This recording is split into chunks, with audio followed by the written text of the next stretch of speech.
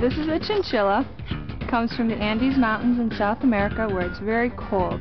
So you can see it has a lot of fur covering its body. This will be the softest mammal you will ever touch.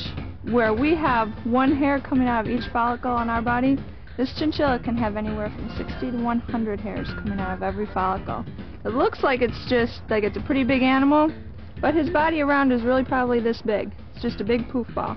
He's got all this hair. He's even got hair covering his nose. So he'll twitch his whiskers, which is called wobbling, and that brings the smells closer to his nose so he can detect what's around it. This chinchilla is a rodent, so it's related to a mouse or a rat or a beaver or a porcupine like we have here in the United States. It will eat plants and twigs and roots. What does he use his tail for? He'll use his tail for one, to keep him warm. He'll curl up and wrap his tail around his head, and it's a very good jumper. This chinchilla can jump about 8 to 10 feet in one leap. While it was midway in the air jumping, if it wanted to change its direction, it would turn its tail and it could turn around and come back the same direction it came from.